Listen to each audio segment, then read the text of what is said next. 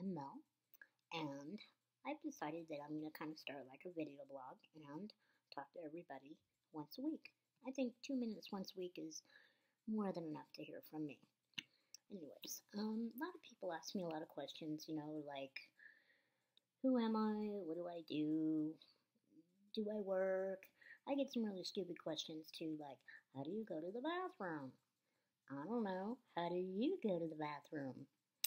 Anyway, so I thought maybe I would just take these video blogs and answer some of those burning questions that everybody has about people with disabilities.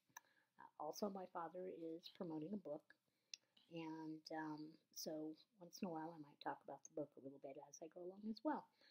And as you can tell, I've never done any kind of video blog before, so I keep looking around to see where in the world I'm supposed to be looking right now. Anyways, a little bit about me. I have a disability called osteogenesis imperfecta, and what that basically means is my bones break really easy.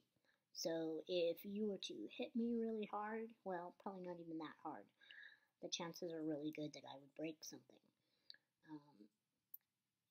It's something that I've lived with since birth, and if you're kind of wondering what it's like, it would be more like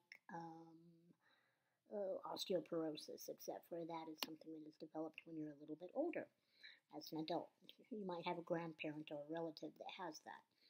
Anyways, it's kind of along the same family, and it just means I have to be a little bit more careful with the things I do.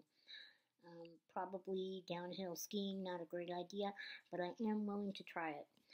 So, anyways, that's a little bit about me, and next week I will probably start talking about my life a little bit and talking to you about a really great book that was written about me by my dad.